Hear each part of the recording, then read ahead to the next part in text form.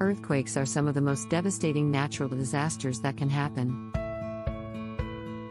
They strike suddenly and can cause widespread destruction and loss of life. But what exactly is an earthquake, and what causes it? Narrator: Earthquakes are caused by the movement of tectonic plates beneath the Earth's surface.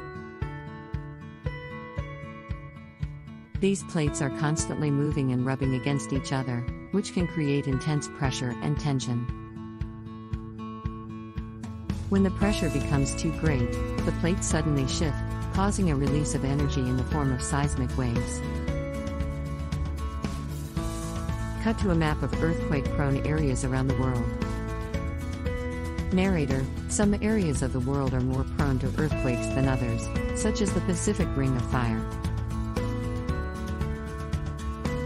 This is because the tectonic plates in these regions are particularly active.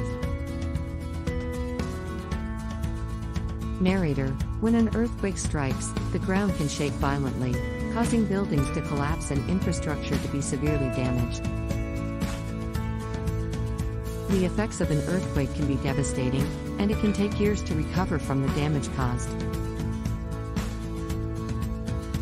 Cut to a shot of people conducting an earthquake drill. However, there are steps that can be taken to minimize the impact of earthquakes.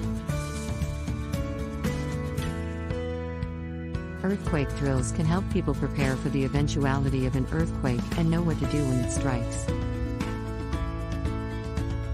Narrator: Seismologists can also monitor seismic activity and provide early warning systems that can alert people before an earthquake hits, giving them precious seconds to prepare. Narrator: Earthquakes are a reminder of the awesome power of nature.